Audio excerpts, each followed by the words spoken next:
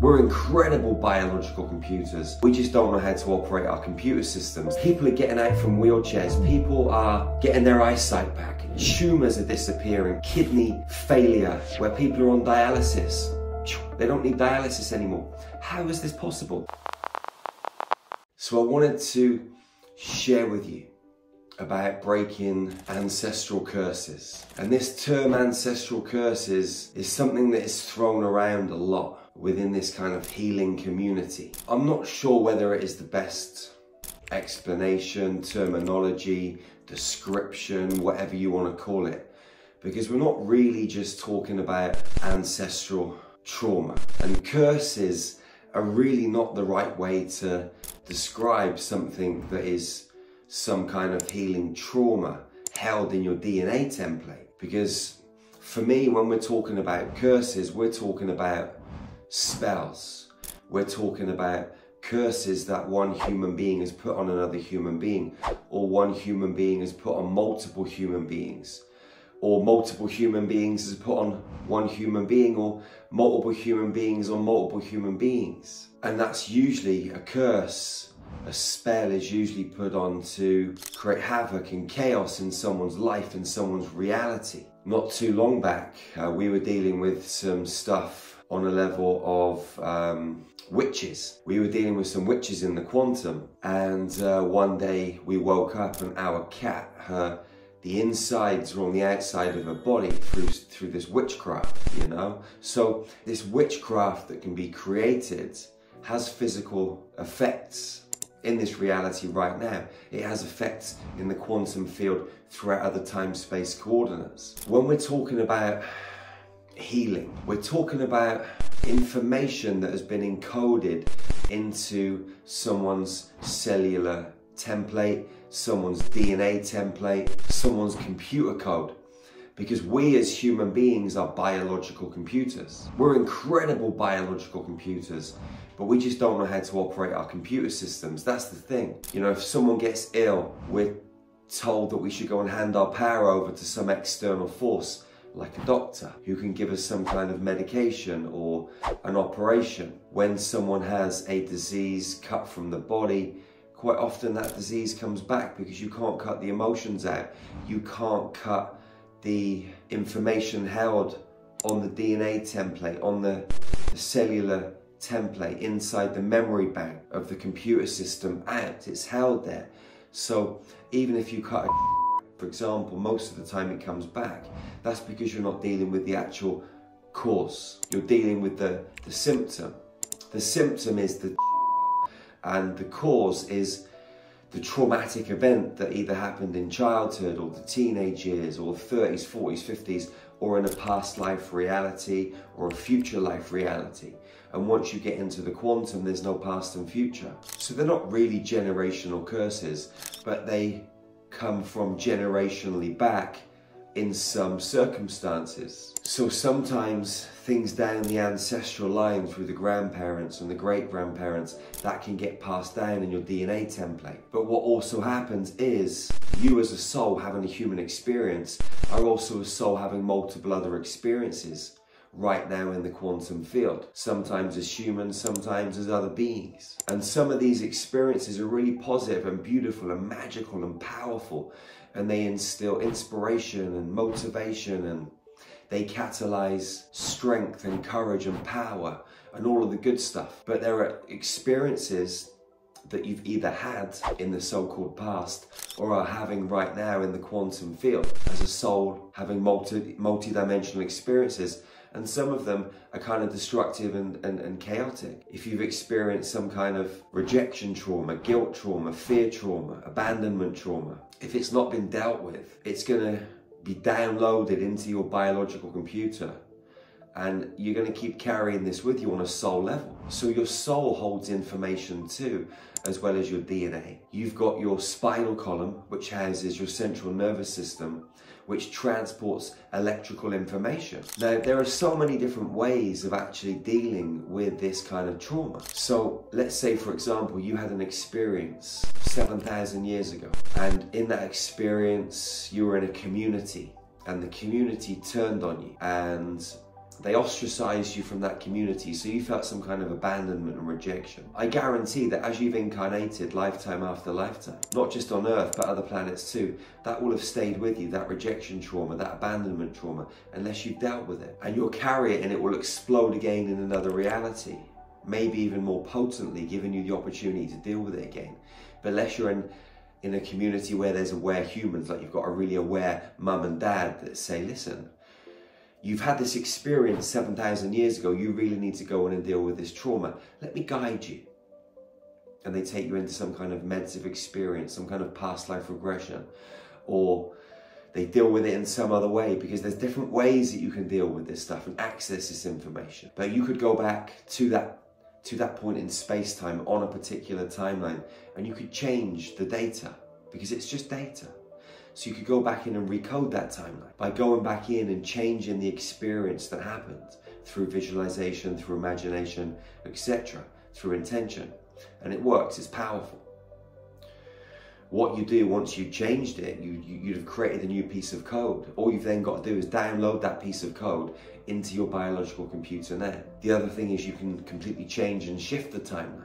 You could collapse the timeline. You could completely eradicate it. And you could do that by taking the piece of your soul that was having that experience out from that reality field. So you could open the heart of the human being that you're working with, i.e. your soul, a man, a woman, a child in that other reality, or maybe some kind of other being on another planet, you don't know. You could go back 50 million years to space.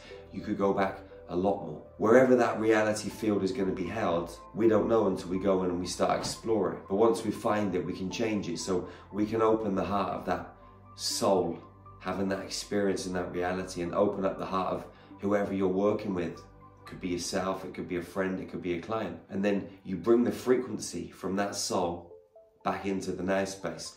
And we call it soul absorption. We bring one piece of the soul into the now space. So they're not there anymore having that traumatic experience.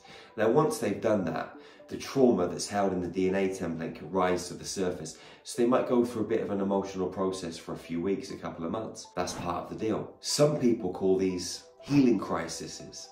I think that term is absolutely crazy. Why would you want to call it a healing crisis? I prefer to use the term process, because it's a process. Why would you want to even bring the frequency of crisis into the situation? Because words are spells, right? We're always spelling, we're always taking action, and we're always recoding reality with every thought, every emotion, every feeling, every piece of action. Okay, so think wisely, feel wisely, speak wisely, and realize that you are a quantum mathematician, and that everything that you do is recoding reality on a mathematical level, because the universe speaks in mathematics, the universe communicates in code. Now, another way that you can change things is when you're playing out a pattern right here in this reality. So someone comes in and communicates with you, and you notice how you're about to respond, because you've already been made self-aware of this programming. So someone says something, you have this self-awareness, and you're about to respond or react in the way that you always reacted, but you catch it because of your levels of self-awareness. So what you do is you say something different, or you don't respond, or you don't react. What happens is you break the program in mid-flow. Now, when you break the program several times over, the code just starts to recreate itself, and you create different programming, different patterns, because you've taken a different course of action. So you can reprogram in the moment. That's another option. That's not always easy, but once you become self-aware, then you have the opportunity to do that. Another way of you completely dissolving the programming is by being heart-centered. When you're in your heart, when you are locked and loaded and completely living from this beautiful space, and this is your life compass, by the way, your heart is like a brain. Your gut is also like a brain, where you get your intuition from. This isn't the best brain. The best brain is the heart and the gut. But when you are living in your heart, when you're being an observer of your own reality, you're not lost in your head, you're not lost in those thoughts. When you're lost in those thoughts, there's a 0.25 second window between stimulus and response. The ego is rife, judging, blaming, defending.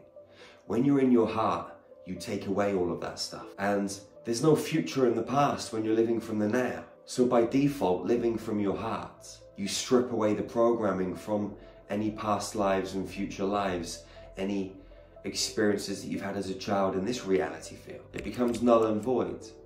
Every now and again it tries to pipe up and bring you back up into the head. But as long as you're here, steadfast in your heart, you can observe the ego at play and you simply don't buy into it. And everything just dissolves. The programming dissolves. These are different ways that you can strip things away. But the fastest and the most efficient way is to electrically charge the cells, to electrically charge the cellular memory, to electrically charge the DNA template. And you do that with frequency and code. Remember, our bodies are mathematical. Our bodies are musical instruments. We have computer code in our cells, our DNA. And when you zap that computer code with electricity, it just fizzles or dissolves or eradicates, completely wipes out the programming with the electrical charge. And when you see me on videos where I have my right hand over the back of someone's neck, my left hand over the front of someone's forehead, I am electrically charging the cells, the DNA template in their body. I'm bringing frequency and code from my right palm in through the back of God's mouth, up into the pineal gland, out through the forehead, and I run this frequency around in a circular motion. And each time the frequency runs through the pineal gland, the master cell in the pineal gland downloads that frequency into every cell in the body and electrically charges it. And what happens is the human being has a download of light, a download of biophotons, a download of geometry, a download of code, and it's electrically stimulated. And as that electrically charged packet of data, packet of information, packet of light surges through the body, it wipes out the old programming and new light, new frequency comes in, another download of data, which is positive, depending on the intention that I've set when I go in to do this work. You see people shaking, people bending, people twisting, and that's because their body and brain is being downloaded with new light, and the human being is simply absorbing, downloading this new information stream. And as the old information stream spins out of the body, it's charged, it's zapped out of the body reacts. Sometimes it bends, sometimes the people fall forwards or backwards. But this is what we do at Star Magic, and this is the fastest way to change anything. You know, when I first started my spiritual journey, I had an awesome teacher who took me into hundreds of past lives, and we recoded many, many past life realities, which helped me in this physical reality. But it's such a long way of doing things. It's such a long-winded way around of getting to the same result, where we can create change in 30 seconds to a minute, sometimes less. This can take you 30 minutes, an hour, sometimes longer. It's like people go and have some kind of coaching, or they go and see a psychologist. And what the psychologist does, it keeps you in your head, it keeps you more logical. And you never really get anywhere with that stuff. I mean, psychology is a waste of time, okay? So psychology keeps you in the program. When you go and do past life regression, it can get to the same result, but it's still a mind-based way of doing it, even though through the mind you're taken into the ether, into the metaphysical, and it works. It's still long-winded. But what I'm sharing with you now is the fastest way to get the job done. And this is what we teach and share on our facilitated training experiences. We've trained thousands of people in more than 55 countries now, from China to America, from the UK to Japan, from South America to France, everywhere, all over the world. Human beings are being upgraded with this new healing technology, because that's what Star Magic is. It's a healing technology, and it's the fastest, most efficient healing technology on planet Earth. It came from the stars. I was downloaded with this information over 9 months. When I spent time at mystery schools underneath the pyramids in Egypt, in meditation, 2 hours every day. Before that, I went to Alpha Centauri. I was meditating in a pyramid in a garden in New Zealand, and I got picked up by a Lyran being called Derekwai in a what I call a space pod, a little spacecraft. They took me through a portal in about 5 seconds to this beach where I got out and met all of these blue Lyran beings. I'd never heard of Alpha Centauri, I'd never heard of Lyrans. But somehow I knew that that's where I was, and I knew these beings were my family. And they took me to a big pyramid made of light where I got downloaded with this information. I've been sharing this for 8 or 9 years now. And the results that we've had through the people that have come to our training are mind-blowing.